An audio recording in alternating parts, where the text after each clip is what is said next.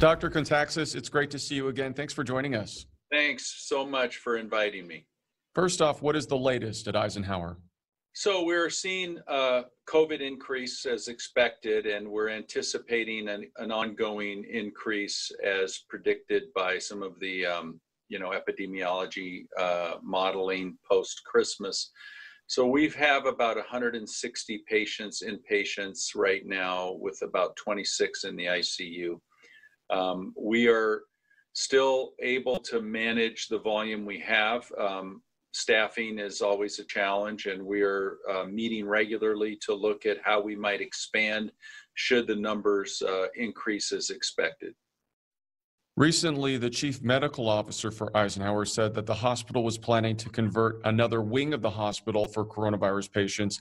How much more can the hospital expand, and have you had to treat patients in hallways or office areas like some hospitals in LA County?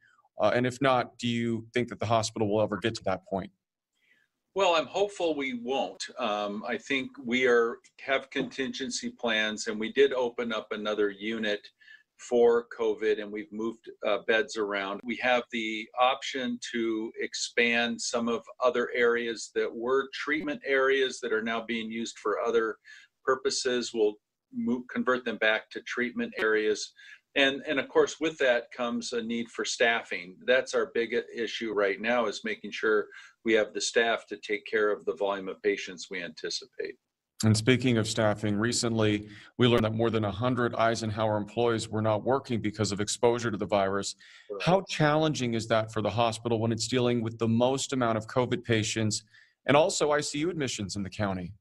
Well, we're pulling nurses and physicians from other areas to help with admissions. I know some of our nurses that have gone into administrative roles are now going back into clinical roles. Everybody's trying to chip in the best they can. We are going over ratios if needed with the permission of the state. And we're doing the best we can to take care of everybody. And I think we're doing a great job of it. It's just a challenge. We may see patients in hallways temporarily in the emergency department. We're hopeful that we can avoid that as much as possible. But again, we're building a tent to open up a little more space for patients that are COVID suspect to avoid cross-contamination, because we don't want them all in a small area. So we're really looking at all of our options to make sure we keep the community safe and take care of them. You know, we don't want to ever say we can't take care of our community. Is that tent going to be in the parking lot? It'll be right across from the emergency department entrance. When we're just working out in anticipation of the need for that. We'll be able to evaluate patients with a nurse and physician out there and do a screening test. And then from that point, assign the patient the proper area. What's the latest with securing help from the county or the state?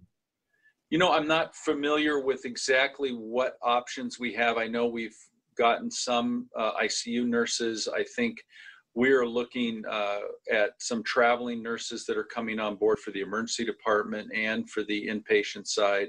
And we're trying to internally move patients from the clinics and some of the areas that have had to close down because of COVID to taking care of patients inpatient.